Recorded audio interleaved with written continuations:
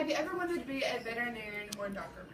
Here at Stewarts Creek High School, we have many hands-on programs such as dog trimming, we cut their nails, and we give them baths.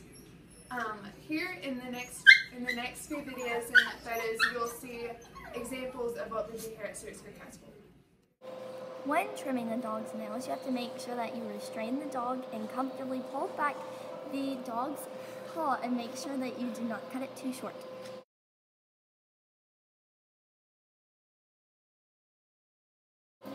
When grooming the dog, we use clippers.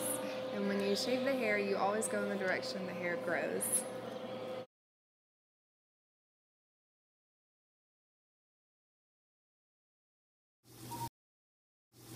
So the first process of bathing a dog is putting cotton balls in their ears so that when the water doesn't get in their ears and cause infections, and also making sure that the water temperature isn't too hot or too cold to damage the dog's skin.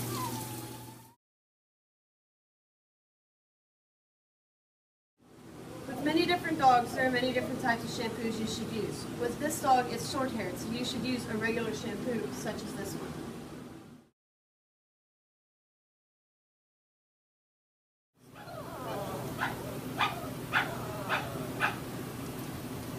In vet science, we learn about the muscular system, the bones, the organs, and the digestive system of different animals. Our teacher has these models to represent the dog's organs and all of that, and we can take it apart and put it back together to better understand where the placements are in the body of these. In vet science, we learned how to find the pulse of a dog by feeling the femoral artery. We've also learned from the simulated dog paw how to properly inject and take blood out of a dog's paw and how to insert an IV catheter. Hey guys, this is a baby chinchilla, Fluffy, that we keep at the small animal lab. And during this class you learn things such as you can't hold chinchillas by their body like this because they have floating ribs, so you have to hold their tails. Our hedgehog Sonic. In addition to Sonic, we have a lot of other animals. Small animals, actually. We have gerbils and hamsters and guinea pigs. We learn how to take care of all of them and what their diets and how much interaction they need with people. So you learn a lot about taking care of small animals as well. Hi guys, this is Rascal. He's a ferret. He likes to go outside and play in the grass, and then the rest of the time he just sleeps in his bed.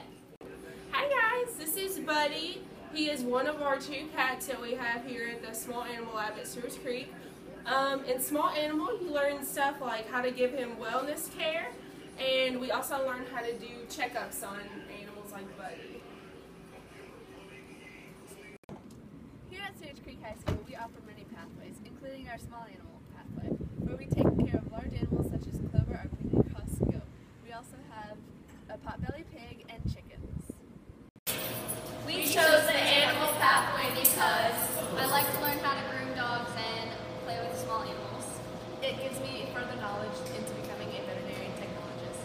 I want to be a vet, and it gives me experience to gain further knowledge in the veterinary field. I chose this small animal care pathway to gain more knowledge on veterinary professions. I chose this pathway because I want to be a vet, and this gives me many opportunities to handle different animals. Hi, I'm Courtney Annity, and I took the vet science class because I like all the hands-on experience.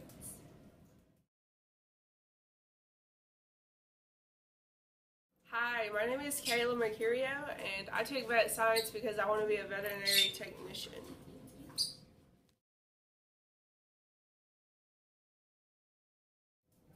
Hi, I'm Elizabeth, and I took vet science because I love animals.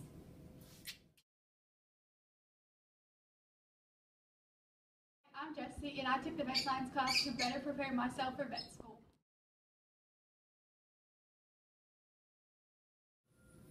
My name is Amber, and I joined vet science because I want to be a vet.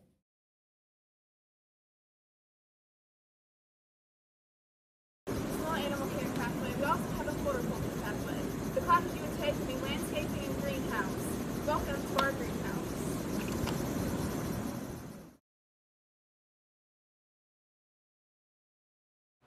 Here in landscaping, we help maintain around campus by weeding the planters out front and mulch certain areas.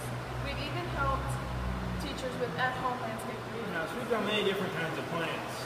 Some we start from seeds, like poinsettias, while others we start from clippings, like these wandering Jews. Now you may ask what we do with all these plants. Well, we have different fundraisers. For example, in the winter, we sell the poinsettias. And in the spring and summer, we sell the ferns, wandering Jews, and different kinds of fruits and vegetables that we're getting ready to start planting. That is why the greenhouse isn't to its fullest capacity right now. Here in the greenhouse, we mix soil and fertilizers so that our plants get the proper nutrients and minerals to grow big and strong.